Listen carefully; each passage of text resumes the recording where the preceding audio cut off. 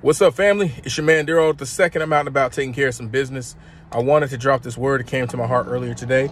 But before I do, you already know. Let's go before the Lord in prayer.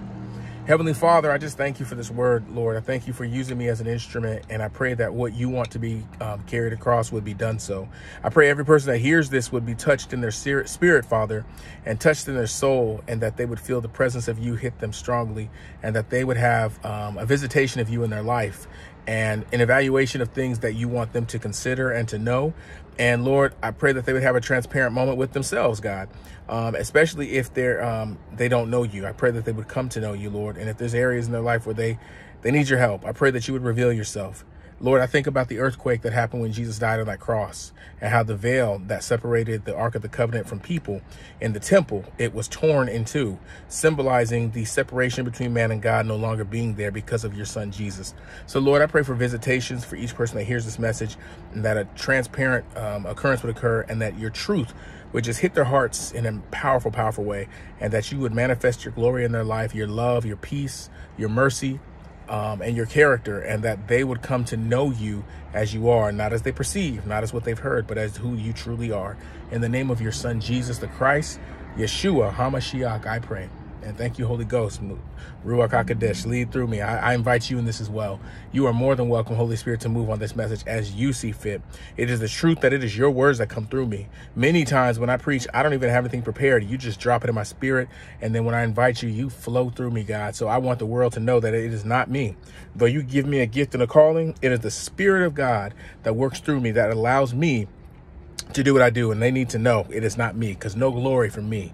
You said no flesh shall glory in my presence. Holy Spirit, I don't want the glory. I don't want it at all. Hide me and take center stage in the name of Jesus, and let them see you and only you. Amen.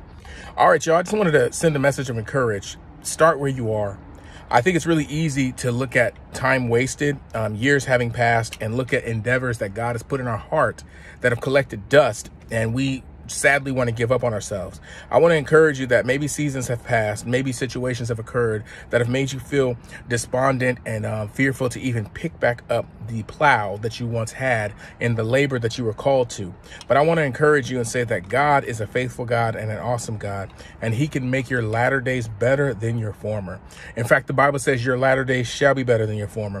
So I want to encourage you, wherever you are, just pick back up.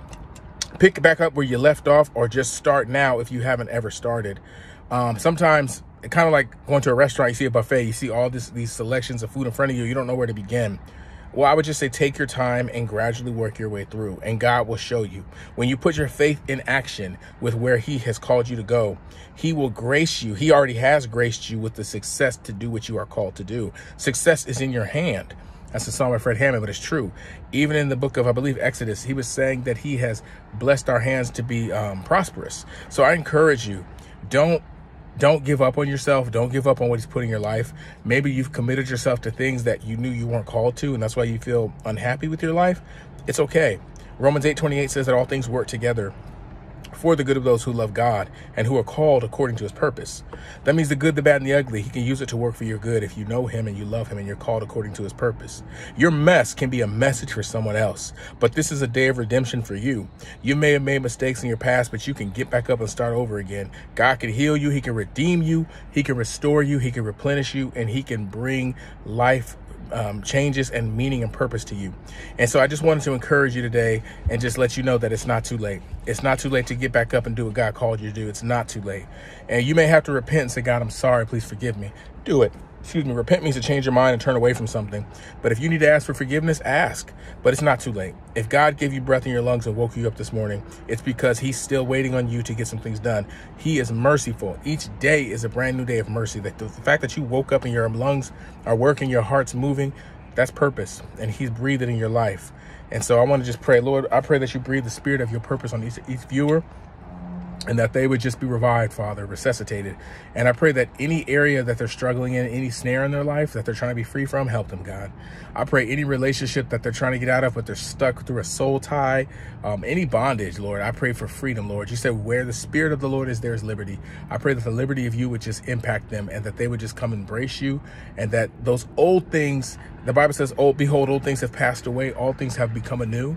I pray that those old things would move and that new things would occur in their life, and they would have have a revival and a transformation, and that those people that they don't need to listen to, they would separate from, Father, and hear your voice loud and clear on what they should do, even in those moments of testing. In Jesus' name, amen.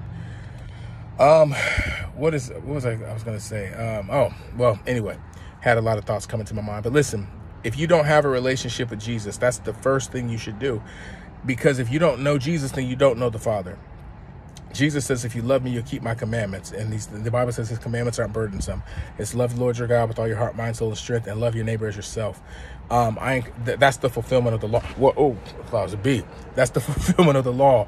And so I just want to say, John 3:16 says, for God so loved the world that he gave his only begotten son, and that whoever believes in him will not perish, but have everlasting life. And so if you want to have eternal life, not just life in the earth here, but life in heaven after this earth is gone, because the Bible says that he will baptize the earth with fire. The elements themselves will be burned because judgment's coming. And the Bible says he judges the church first. And it says, if the righteous are barely saved, how much for the sinner? So I'm encouraging you, get to know Jesus so that you can be considered righteous, because your own works will not make you righteous. I can't be made righteous in my own works. I was born in sin. I was born a sinner. A sinner means you miss the mark. That's all of us. The Bible makes it very clear, because of what Adam and Eve did in the garden, everybody that comes from the bloodline is born in sin. So Jesus had to come, and he was the new bloodline, the new covenant. And when he died on the cross, his blood was shed to, they call it remissions of sin, but basically to wash away our sins and make us clean and new. And when you receive him as Lord and Savior, you put your faith in him as Jesus, as Lord and Savior, by confessing with your mouth and believing in your heart that he died on the cross and was risen again from the dead, and you ask him to be your Lord and Savior, his righteousness becomes your righteousness. Because the truth is, he lived a perfect life, something we couldn't do. He was the example. And so he was our scapegoat. And so by us accepting him as our scapegoat, we are pardoned from the death that we deserve on that cross. Now, let me make sure you understand, when you know Jesus, the cost of being a disciple is sometimes you will be attacked, not liked, and hated simply because you belong to him. But that's not a bad thing. That just means there's a distinction between who you are and who you're called to. You're in the world, but you're not of it. And so if you want to know Jesus, like I said, I wanted to make sure you know the cost, but it's important to know him, because if you don't, when you die, you're going to hell. And he does not want that. I say that candidly just so you understand the seriousness of the gospel message of Jesus Christ, because it really is good news, because we were all destined to go to hell. And God is like, I love y'all too much. We ain't going to do that. I'm going to give you guys an opportunity. And God loves us so much that when Jesus died, he went to hell and he preached to people that were waiting on him. And he died for people even who had perished before he had even come to the earth. God thought about the people in the past and the people in the future. That's love. And so if you want to know Jesus, then repeat after me. Lord Jesus, I believe you died on that cross. I believe God the Father raised you from the dead. Please come into my heart and be my Lord and my Savior. If you did that, his spirit is in your heart now. Your name is written in the book of life, and there is a celebration in heaven because of what you just did.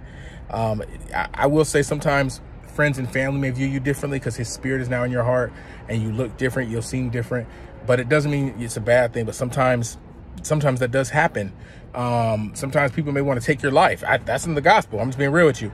But you're carrying your cross, and that's part of being a disciple, a follower of him. Jesus said the student is not greater than the teacher. If they called him the prince of demons, and he was actually the son of God, then they would call us by worse names. So I encourage you, be of good cheer. Read the word of God. It'll bless you. I don't mean to scare you from salvation. It's a beautiful thing. But I also don't want you to be caught off guard, because the Bible says, think it not strange when these fiery trials come upon you, as if there's some strange happening. You will be attacked because the devil doesn't like you, because you carry the Spirit of God in you. The devil doesn't like God's creation anyway, which is man. But God loves you. He says, what is man that thou art mindful of him? He has so much care and concern that he sent his only begotten son for you. So I'm going to get off this live. I'm trying to think, I wanted to pray something. But Lord, if there's anybody who, let's say you're connected to something and you're like, Lord, I can't get free of this, I want to pray over you right now. Perhaps you're connected to an old relationship through maybe sexual sin or what have you, or things you've done. We want to pray a prayer of renouncing. And I want to pray for you, because sometimes you may have moved on physically, but your spirit's still attached to stuff. And by praying, we can ask God to sever the ties of ungodly relationships that you're affiliated with, so that you can feel the freedom of that burden in your soul. So just repeat after me. Lord Jesus, I repent of every ungodly relationship that I've taken part in. And I ask you to sever the ties of anything I've done that is not like you. I renounce all wicked actions, any sexual sins, any sexual connections that I should not have had, and any ungodly soul ties that I've had with anybody.